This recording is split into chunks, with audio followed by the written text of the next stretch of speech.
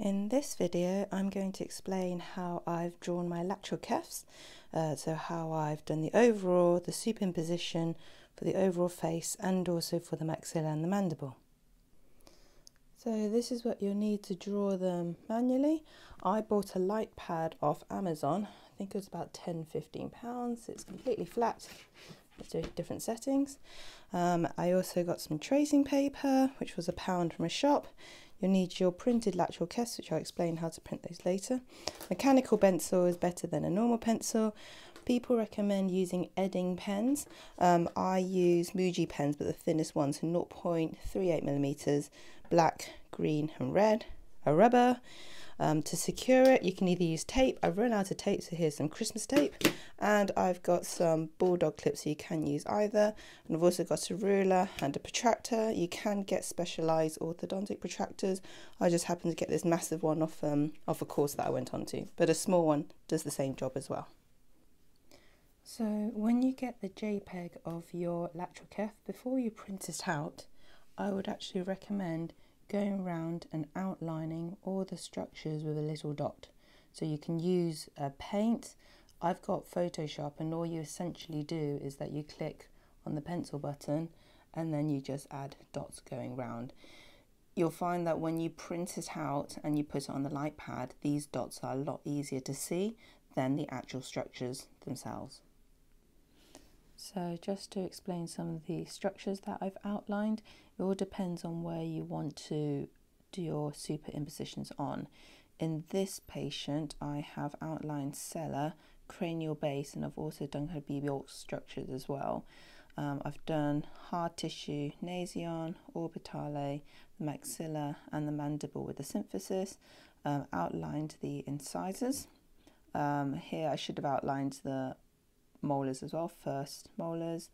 I've outlined the third molar, the ID canal and the condyle, and I've also done the soft tissue structures as well. Once I'm happy with that outline, I then import this into Word. And so this is the part where you need to make sure that your printout, the physical printout, actually matches up with a ruler. So if I was to get my ruler here and take this ruler, it should actually match up. So it should be the same dimensions. In order to make sure you're doing that, I checked on here. So I zoomed in to this ruler here. I also made sure that I've actually got my ruler highlighted as well, so you can see the ruler on the sides. And then I zoomed in. I basically looked at point 1 and 2, which is a centimetre. I measured this, so this is about from the 20, it's about 3.2 centimetres. I then made sure that a centimetre on here was about 3.2mm. Then I know that when I print this out, it will print out in the correct scale. If not, you need to make sure you go up to the picture, make sure that's clicked so that when you change the height, it will change the width as well. And you essentially just do little changes, like 1.5, until you get the correct width. And then you print it out and it should come out like that. And just to say as well, yes, it can take you several attempts for you to actually get it right. So buy lots of printer paper. So now we take your printed lateral ceph, you take a sheet of tracing paper, put them together and then stick them on top of your light pad. Make sure that the two sheets are lined up, that helps. And then you can either secure it in with a bulldog clip, because the light pad is so nice and thin, you can actually just hold it in place, or you can use tape as well, it doesn't matter, but I tried to secure into at least 2 places. When you switch it on now, you can see that now if you've done the dots, it's a lot easier to see your outlines. If you don't have the outlines, it can sometimes be quite difficult to pick up what you're trying to draw. And then now you draw them with a pencil. Right, so I've now drawn these out in pencil, and it's at this stage you really critique the shape of your incisors and molars. Are you happy with them? If you're happy, great. If not, go back, rub them out and do them again, because you will hopefully duplicate these shapes throughout your tracing. So your end tracing and things should have the same shaped molars. You shouldn't have a change in your molars during your superimposition. You should also at this point critique your molar and incisor relationship. I know that this patient is a class 3, so I'm happy with the class 3 incisor relationship. However, my molars, they should be class 1, and he looks slightly quarter 2. So I know that's wrong. I need to sort that out now, because otherwise any mistakes now will just be replicated further down the line. So I'm going to change that now. So if you are happy with your teeth, you then take another sheet of tracing paper and trace those out with a bit of a gap between them. So these are the teeth that you're going to be using. So keep that to one side. So now that you have your outline, you now take another sheet of tracing paper on top of that. We're now going to draw out your angles, so doing S and A, S and B, and all the facial heights and things. So now that I've drawn out all my lines, I've also written down all my values on the side here. So I have done S and A, S and B, worked out A and B. He's 1, which I know that he is mild skeletal 3. I can do the Eastman analysis on him as well. I've done my widths where I've got my occlusal plane, found the tangent of A point, tangent of B point. He is mild 3.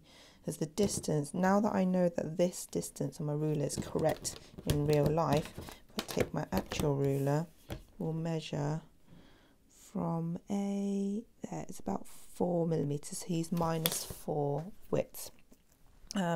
With my SN, ANSP and S angle, it's quite difficult to try and measure this line with SN. So what I've done is that I've basically taken this line and moved it upwards. So I got my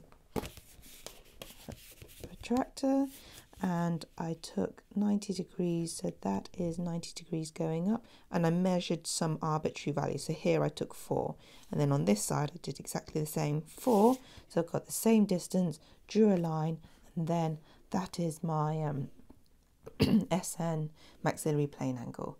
That worked out to be 6, so that's within norms. And then I did MMPA, which is there.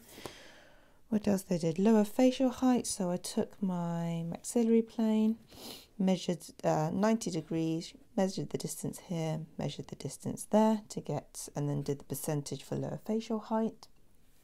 Up incisors I've done, low incisors, so up incisors to maxillary plane, low incisors to mandibular plane.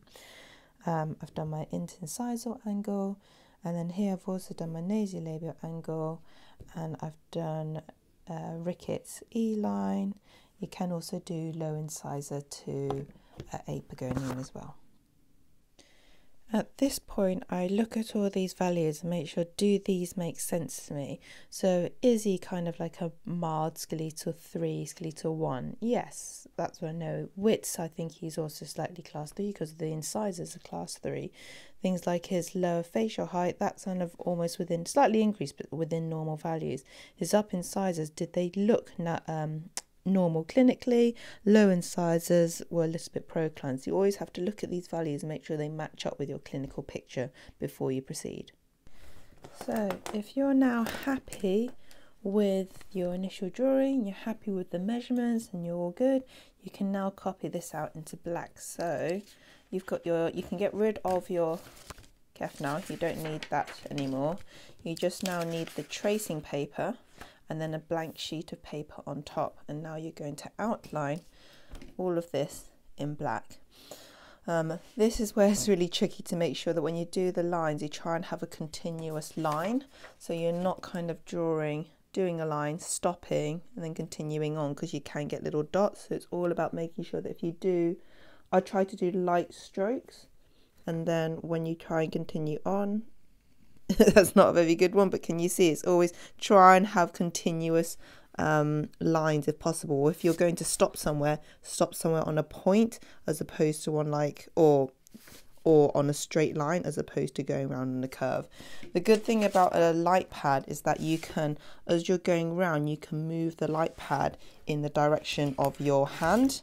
So it's just a lot easier than you trying to turn your body. You can actually just turn the light pad around as you're doing the outline. So good luck with that. So now you've got your completed outline. You now need to duplicate this by either redrawing it or finding a photocopier and printing out an extra copy. So we've now got 2 copies. It's probably best to have more than 1 copy, but that's the minimum that you need. And then also having the maxilla and the mandible also drawn out individually as well. And then you essentially do all of this and replicate it with your other lateral cephs. So now we're going to do exactly the same, but now with your near end ceph. So I've got my near end ceph with the braces on, sheet of tracing paper on top, and I've got my dots, and you just outline everything again.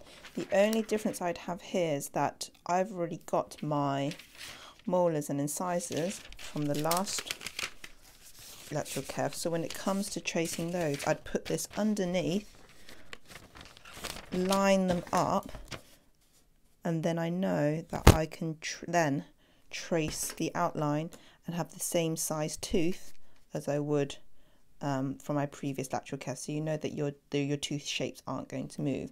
You can also do this with things like your condyle or with your third molar as well. Yes, the patient will be growing, but you shouldn't have like massive changes in the shape of your condyle unless you know that there's some sort of pathology going on. So now I have completed my lateral ceph tracing for my final superimposition. I forgot to say, try and label everything with numbers, otherwise you can get confused as to which tracing is which. So I'll try to label all my initials as 1 and then as 2. I then have my tracing here. I take my printed final initial ceph drawing and I lay it on top. And I'm going to superimpose on DeCosta's line because I feel like I like using DeCosta's line. I think it's more accurate than SN and it's just a bit easier to draw than Bjork structures. So when I overlay this on top, I then check the patient's growth. Everything should grow in a downwards and forwards direction. So kind of things like nasion should go in that direction, the nose, everything should go there. If you find that then the nose is actually tipped backwards or like the face is shrunk upwards, then you know that there's something wrong that you need to go back and retrace. So now I'm going to take my red pen and outline everything. And this is what the final outline should look like. So you have black, which is initial, and red, which is final, and that is your final overall superimposition. Just a word note here, I said at the start to use thin 0.38mm pens. I've actually used 0.5 because I didn't have 0.38 on me, and my black ink was running out, and I can't find my red pen, so it's a brown red that I'm using. So that's where you can see the discrepancy between the colours, why the browny red one looks thicker. So hopefully you shouldn't have that discrepancy. So now we need to come on to your individual maxilla and mandibular superimposition. So I've got my sheet of my individual maxilla and mandible, and I've got my tracing, my final tracing on my light board. So I now take my maxilla and I'm going to superimpose it onto, so I am superimposing on the maxillary, on the palatal aspect. So that looks roughly right. Before I trace anything now, I have a look at how my teeth have moved. So I know in my patient, he was a class 3 extraction or 4s. He had severe crowding in the upper, so I've utilised a lot of my premolar space in order to be able to correct his, to align everything. So my molars I would expect to come forwards a little bit, so that's acceptable in my opinion. If, for example, he was like that and my molar had moved in complete premolars width, then I know that that can't be right because I've utilised the space for crowding, not for molar mesialization.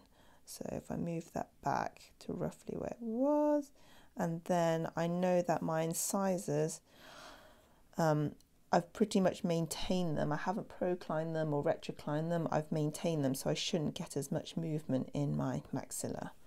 Same with my mandible, if I were to show you now. I like to superimpose on the symphysis and on the ID canal. So when I've kind of roughly got that lined up, I then have a look and see at my molar movement. So I did extractions in the lower mainly to correct my incisor inclination. There was some crowding, but not so much in the top. So I have got some molar mesialization, and I've also really retroclined and pulled my incisors back. I've also got some extrusion as well.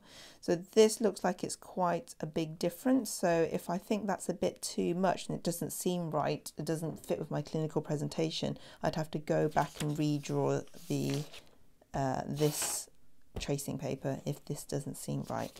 But no, I'm generally happy with that, so I'm going to outline those in red now. And this is what you should end up with. So you should have your overall superimposition, your maxilla and your mandible, as well as copies of your initial lateral ceph and your final lateral ceph, which I may have forgot to mention earlier, that you can just trace that out as well. So that is it. I hope you found that useful. This is just one way of drawing lateral ceph. You can do it digitally as well. But I hope you found this video useful, and thank you for watching.